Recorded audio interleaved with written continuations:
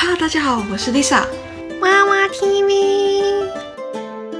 我之前有说过，在美国一般的社区大学只要读2年，修完该修的学分就可以转学到4年制的大学。那该修的学分都有什么嘞？在加州的社区大学，我们一般只需要完成GE General Education， 也就是共同科目，加凑足学校规定可以转学的学分数，那就可以转学了。我先来跟大家介绍一下加州社区大学的学期制。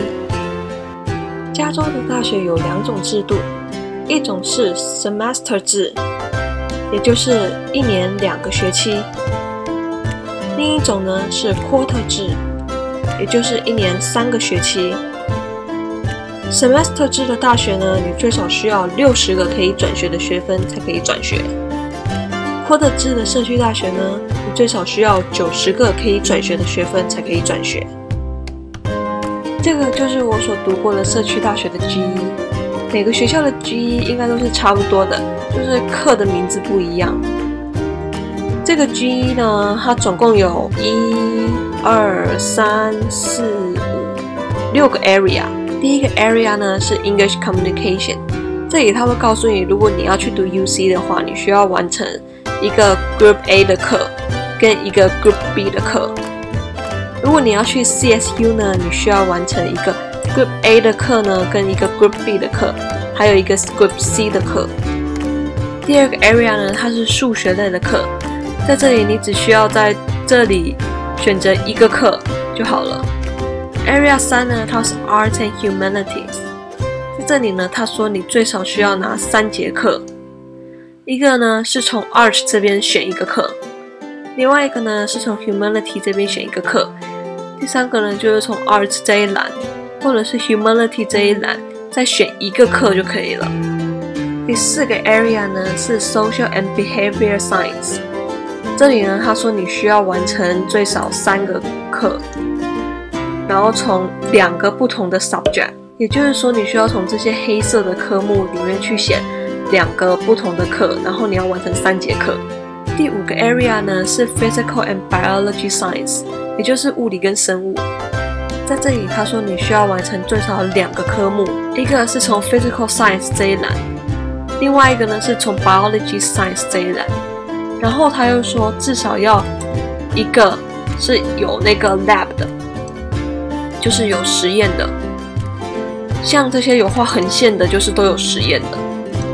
最后一栏呢是如果你要去 UC 的话，你就要拿这一栏的 Language Other than English， 在这里你可以选择拿他给的这些课，或者是你可以拿你的高中成绩单去找学校，他们就会帮你 waive 掉这节课，你就不用再拿了，因为你高中在台湾肯定是念过国文课嘛。一般 GE 的课拿完之后，差不多会有65个左右的学分，剩下的25个左右的学分，一般人会选择拿跟自己想主修的科目相关的课。例如想主修经济系的学生，他们就会去拿一些跟经济系相关的课。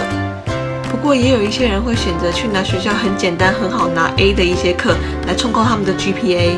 在这里我有一个网站要推荐给大家。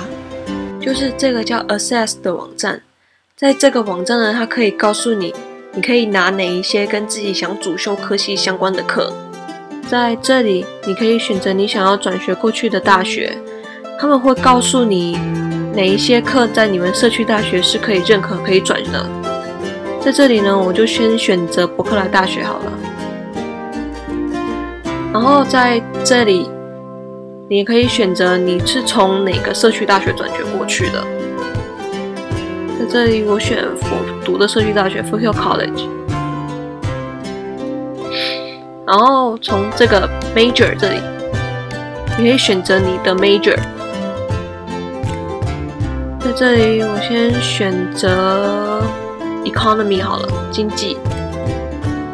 然后它就会跳出来一个这个东西。你往下拉，它这里呢会告诉你，你读经济系的话，你都可以拿哪些课。左边这一栏呢是你要转学过去的大学的课，右边这一栏是你社区大学的课，它们是对称的。右边的课呢就等于左边的课，它们是一样的课。所以你在社区大学呢，你就需要拿这些课。这些课拿完之后呢，当你转学过去4年制大学的话，就等于你已经完成了这些课，就不用再重复拿这些课了。那我们今天就说到这里，我们下次见，拜拜。